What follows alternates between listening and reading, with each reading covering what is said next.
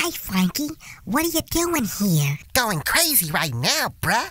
I need your help. What's going on now, Captain OMG? I need somebody cool to write about for the school blog, and I have to turn in a story by tomorrow. Okay, you know I got you. So, who are you looking to do your report on? Well, this month, I'd like to do something on a cool woman from history. You know what, bruh? You came to the right place. I have the perfect lady for you. Come with me to the time machine. Okay, Chillz, I can't wait to see who you have. Well, you won't have to wait much longer because I'm bringing Eleanor Roosevelt from the past. Eleanor Roosevelt? What does she do? Eleanor Roosevelt is known as one of the most famous first ladies married to President Franklin Delano Roosevelt. She was not just known as the wife to the president, but also a politician, diplomat, and activist for civil and women's rights. This should be good.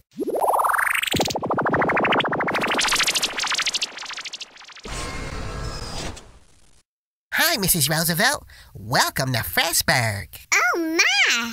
I think I may have taken a wrong turn. You're at a school. I'm at a school? My assistant didn't tell me I would be speaking at a school today. I would have worn something different, maybe a little more dressy. Yes, Mrs. Roosevelt, you're in the future. We brought you here today because we wanted to tell other kids about you. You want to tell other kids about me? What did you want to tell them? Well, for starters, can you tell us when you were born? Of course I can, young man.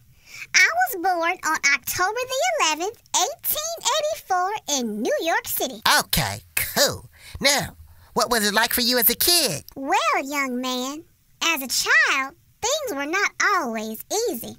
My parents died when I was very young, and my grandmother sent me off to boarding school in England. That sounds awful. It was at first until I had some encouragement from the head mistress at the school that helped me to not be afraid and be confident. That is awesome. So how did you meet your husband? Well, after returning to the United States, I met Franklin. He was so nice, and before long, we fell in love.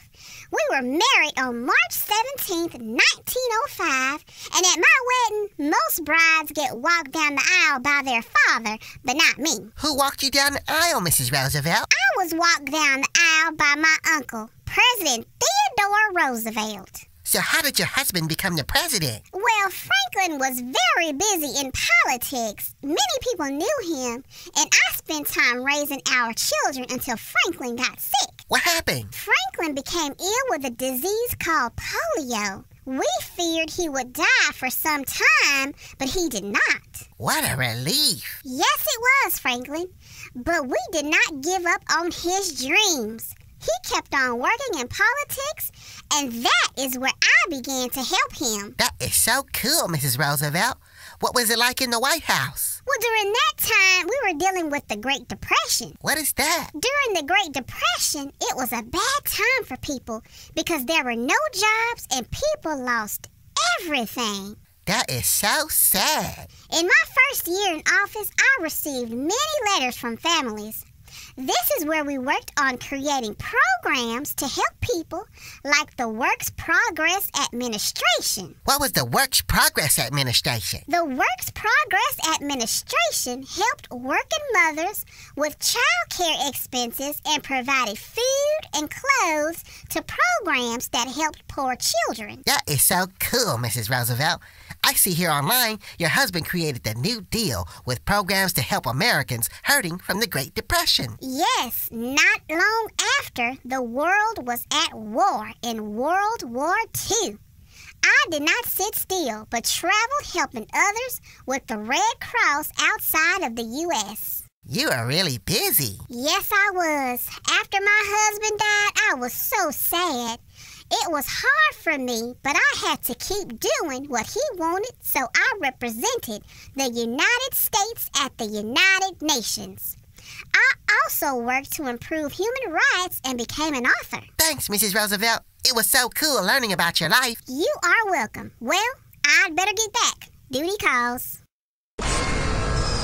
Chillz, she was so cool. I know everybody at school will love my blog now. I know they will too. And remember, when it comes to learning, it's just a matter of time.